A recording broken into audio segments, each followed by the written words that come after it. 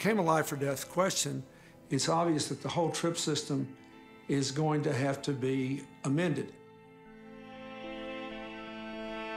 so that we don't have these fights that cause people to die. We can never let this happen again.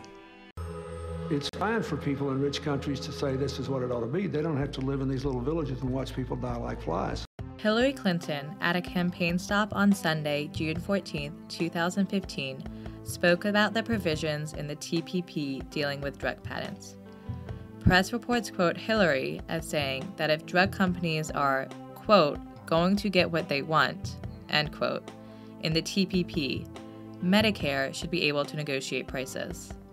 But what Hillary could have said and could have explained is that drug companies should not, quote, get what they want, end quote, from the TPP, and that higher drug prices kill people.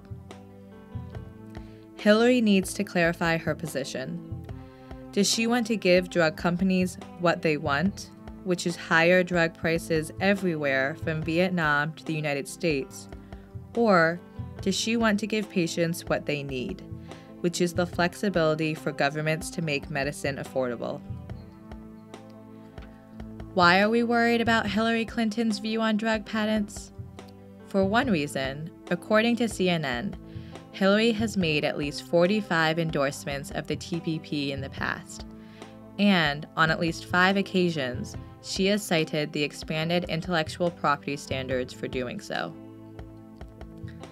As Secretary of State, Hillary Clinton directed her staff to put pressure on India against granting compulsory licenses on patents for cancer drugs, and pressured smaller developing countries in Asia and South America. Hillary Clinton should reflect upon the warnings that Bill Clinton mentioned earlier and clearly speak out against trade policies that place the interest of patents above patients.